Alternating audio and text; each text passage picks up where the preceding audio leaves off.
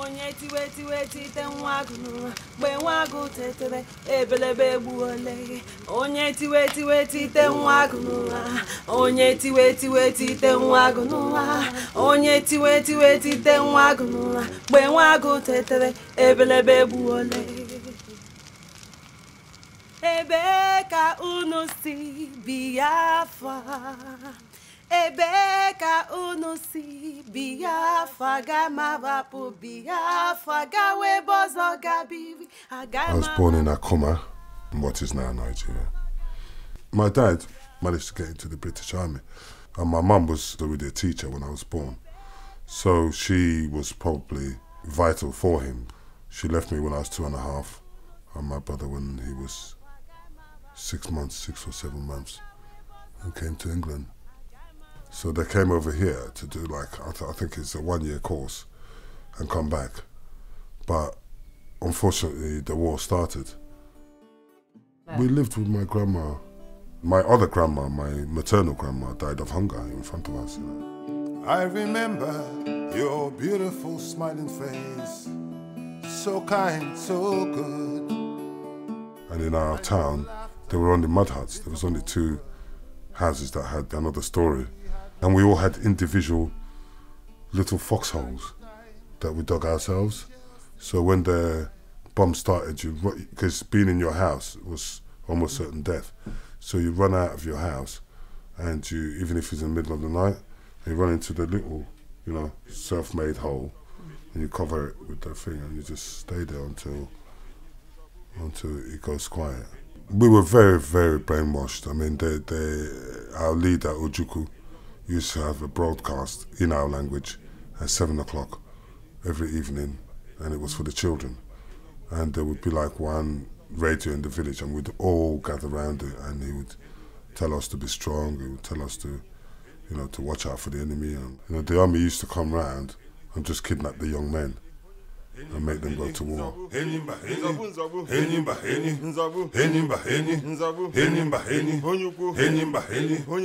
can put a Kalashnikov together.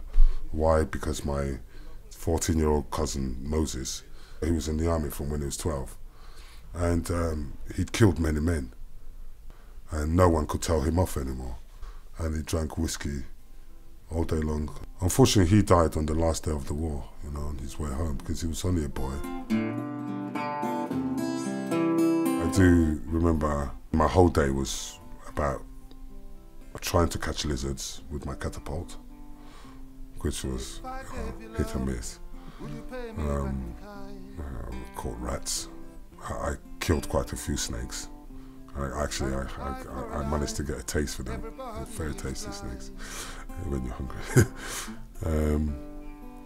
And then, one of the local teacher went and told the Red Cross that we were orphans, even though our parents were in England.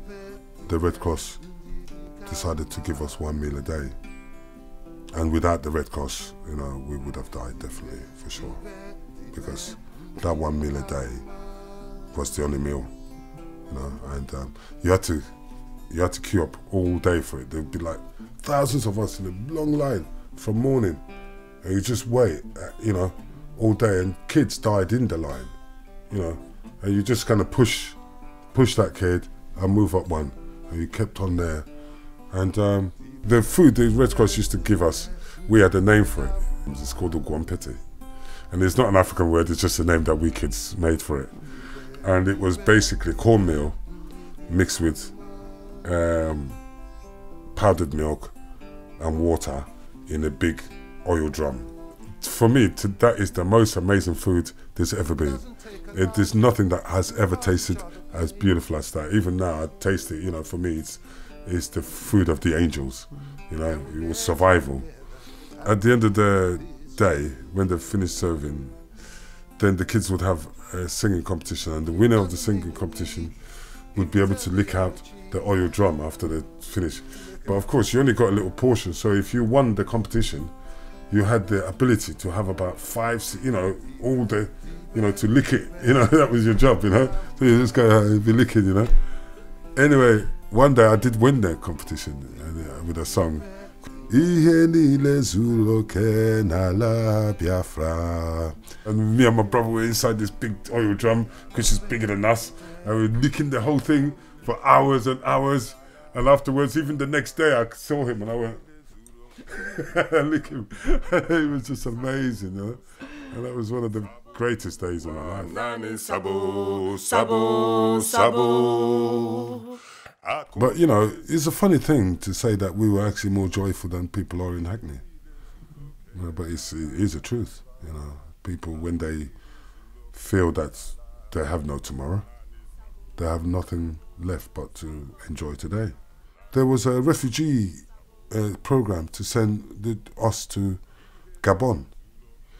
And that was during the time when my grandma wasn't very coherent and couldn't speak, you know, she was suffering. When they were lining us up to go to Gabon, she became coherent. And she came there, she went, parents were in England and yes, I'm taking them home, and no, they're not going. And we were really disappointed because we were promised that when we went to Gabon, we would get food, we would get shelter, and my biggest ambition at that time was to go to school. And they said, you can go to school.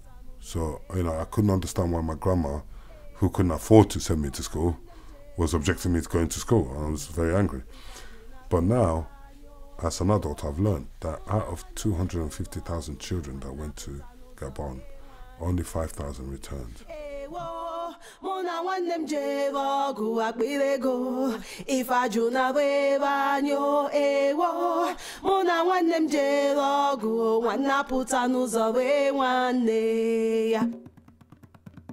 It's like one of the most amazing things that could happen to a person, because 1 minute I was, you know, herding a pig in the middle of a bush with no shoes on. This guy with a load of other kids who were bullying me. Then the next minute, we saw this guy with a suit and tie coming in the bush, and we thought it was really weird. So, and then he came towards us, and I was always in trouble, you know, because I was always hungry, so I was always like stealing food and stuff and getting caught. And he said, "Is there anybody here called Maurice Nwokeji?" And I started to back out. One of the guys who were bullying me said, "Yeah, that's him, as if to catch him. And the guy said, "No, don't run." He said, "Don't run." He said, "I'm not here to harm you." He said, "I've been sent by your father. You're going to England." I was 9, and I came with my brother, who was 7.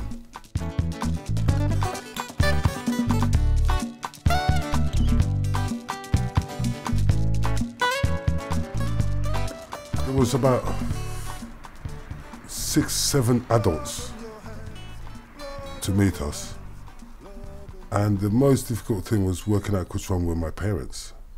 And I'd never seen my dad before, so I couldn't make out who he was.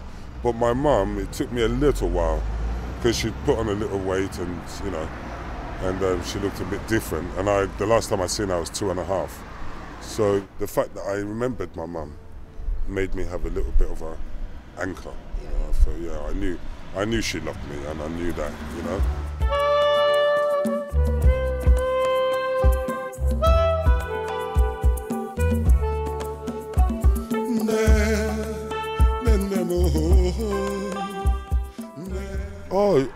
Oh, me and my brother missed our grandma, because she really was our parent, you know. She, when we came here and met our parents, they were strange people to us. I mean, we didn't even know we had a little brother, you know. It's in the morning that my brother woke up and he said, whose is that baby? My mum goes, "Don't you know who?" No, you know. But actually we'd had a brother the same year that we came. And I now realise the impact it must have had on my parents, from having no children to suddenly have 3 in 1 year. 1 a baby, and 2 very traumatised more children, you know. And yeah, I take my hat off to Mum, you know. I'm very kind of switched on to how she must have felt as a woman, you know, and watching that every day on the telly, seeing your children and not being able to contact them, not knowing if we were alive. And then the whole emotional thing of us coming back. So I'll always remember this house. This is my roots in this country, and if I had money, I would buy this house back. There was no England. This is England. This is, yeah. And we lived on that first floor. The family and me and my brother, our first room. And we'd never had a room before. We came from a mud hut to come here. So yeah, that was amazing. Except that we had a sooty and sweep wallpaper, which I thought there were some demons, sooty and sweep. And I was really scared of sooty and sweep. It's funny coming from a war and killing snakes to eat and stuff, and then being spooked by sooty and sweep. My parents must have really gone to a lot of trouble to do out the room, you know, because they were getting these children. And then when we came, we spent all night scratching out the eyes of sooty and sweep, you know, so they couldn't look at us in the dark. You know? And I remember here, this road, because we weren't used to cars and we weren't used to roads, so we were, in the first week, we were knocked down right there by a taxi. And we had to go to hospital, and I remember my mum screaming and saying, what, you know, these children have survived the war. And as soon as I get them back, they're going to die right here. We didn't really realise the significance of traffic, you know. And back home we were used to just come out and play all day. And that's the one thing I noticed about being in England. You couldn't go out and play. You know, you had to go to allotted places to play at allotted times, you know, which is ridiculous.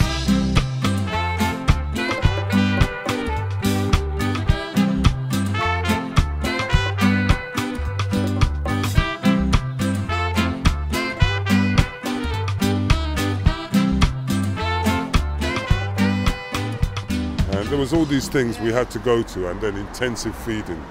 Apparently I grew 1 foot in 1 year.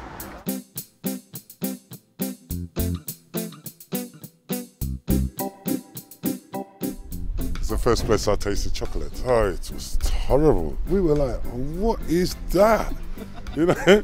And my dad had bought it for me and my brother. We was trying to like stash it away behind the car seat, you know, because it was horrible. And we was going, oh, is it this? And we said, yes, it's nice. Because we wanted to be like other children. We actually forced ourselves to like chocolate, you know, we kept eating it and then, because it was just so sweet, it just, you know, your mind went numb. It was just so sweet, you couldn't believe, and it's just horrible, you know. The only thing worse than chocolate was cheese. Yeah, cheese, oh God, cheese was like eating, I don't know. I'd rather have had a roasted rat than a piece of cheese, that's for sure. Honestly, I never tasted anything.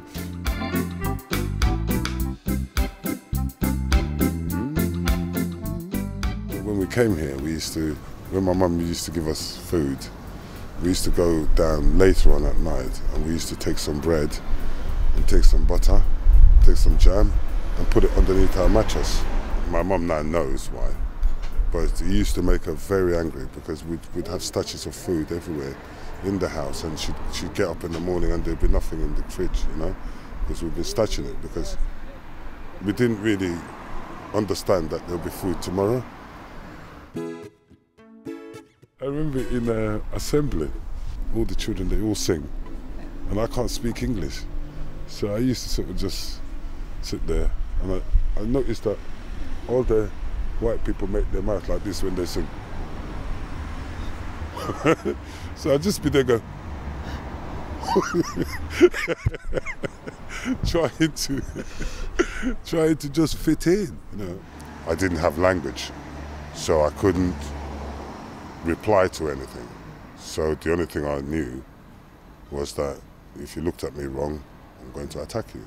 My mum was regularly summoned to school. But the only English I know is, he hit me first, you know. That's it, you know. Once you hit me, that's it, we're going to town.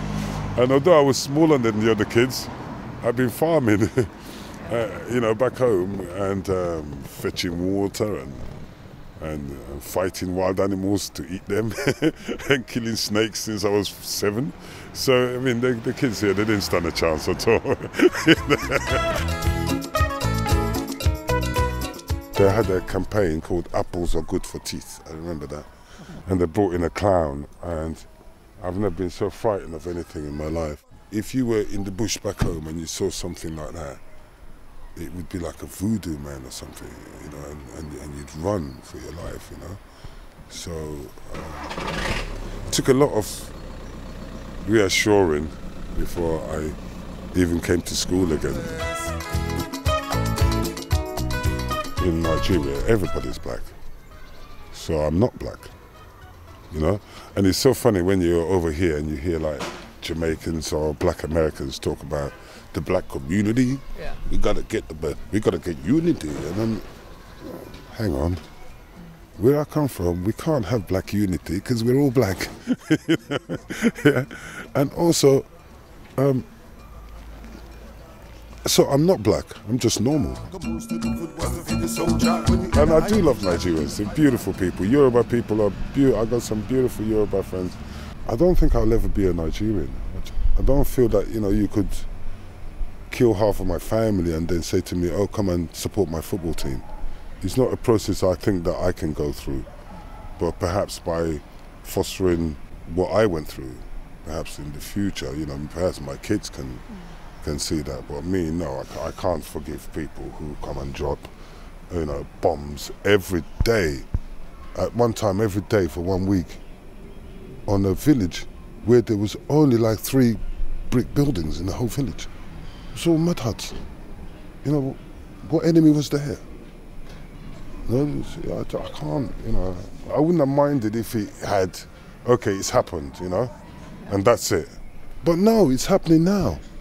There are kids like me now in Syria, in Somalia, you know, it's you know, and it's like nothing's got, we haven't learned anything except how to make even more destructiveness and even grown more, like when they showed Biafran children on the telly in the 60s, it really shocked everybody. But now it's actually commonplace because the children coming now, they're not being treated how we were. Yeah, we had bad things because there were racism, there was all sorts of things going on in the society anyway. But there was no hatred towards us. There was a sort of, the grown-ups, you know, even on the telly. I remember John Lennon coming on there talking about Biafra. There was a collective shock, you know, and almost a thing like, oh, this shouldn't be like this. So how comes now that this is so commonplace now that, you know, my story is not even a story? You know, I'm sure in this school now, there'll be so many more kids like me in this school. I haven't been since I was a kid, but I'm sure in this school, you know. I'm gonna let the sun shine in. I'm gonna let the sun shine in. I'm gonna let the sun shine in to my life.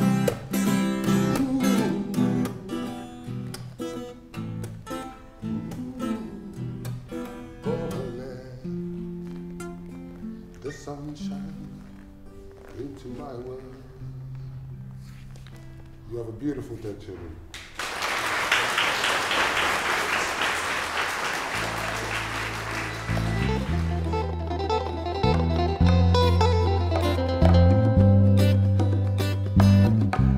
I give thanks, yeah, to Hackney, and to the universe.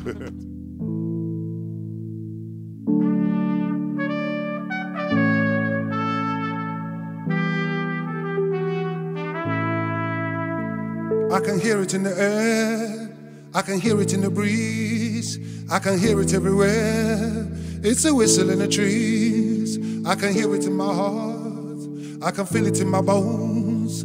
I'll never be alone, I'll never be alone again.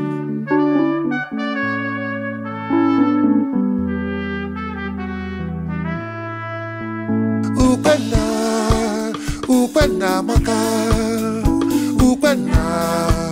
ukwena maka, ukwena maka, ukwena maka.